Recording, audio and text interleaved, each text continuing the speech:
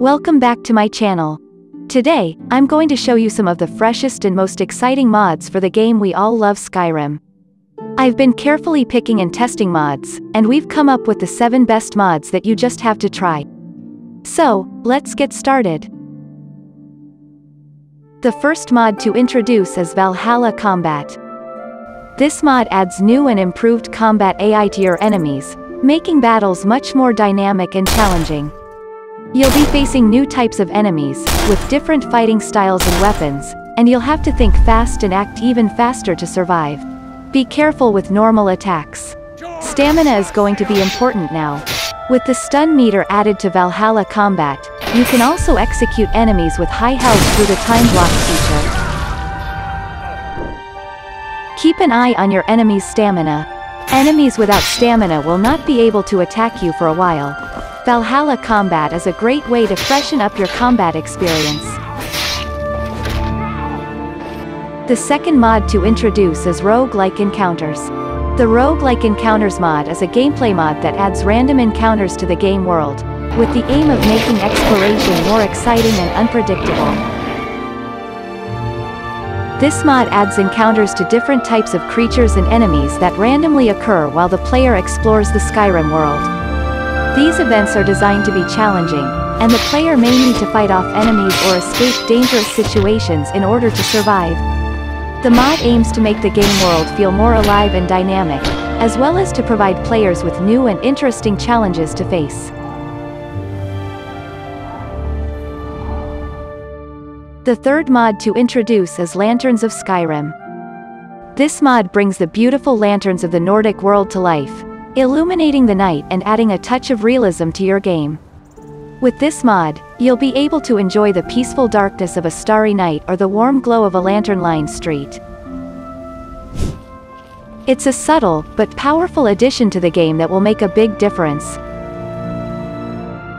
The fourth mod to introduce is Origins of Forest 3D Forest Grass.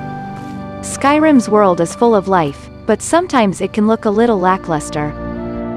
This mod improves the quality and variety of the grass in the game, making the world look more vibrant and believable. From new types of trees to more interesting plants and grass, this mod will transform your environment and make you feel like you're exploring a new, more alive world. The fifth mod to be introduced is Footprints. This mod adds the footprints of all creatures in the game, so you can see where they've been, and even where they're going.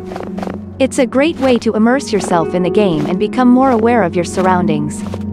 Footprints will also help you track down animals, monsters, and bandits, making it a useful tool for hunters and adventurers alike. The sixth mod to introduce is Cinematic Fire Effects 2 HD. This mod enhances the appearance of fire effects in the game, making them more detailed, realistic, and cinematic. It adds high-quality textures, improved animations, and dynamic lights to create a more immersive and captivating fire experience. The mod also includes a variety of different fire types, such as campfires, candles, torches, and much more, each with its own unique look and feel. If you're worried about mod conflicts, you can delete ESP and use it in a replacer as well, making it an excellent choice for players looking for improved graphics and performance. The last mod to introduce is the Sound of Skyrim the Wild.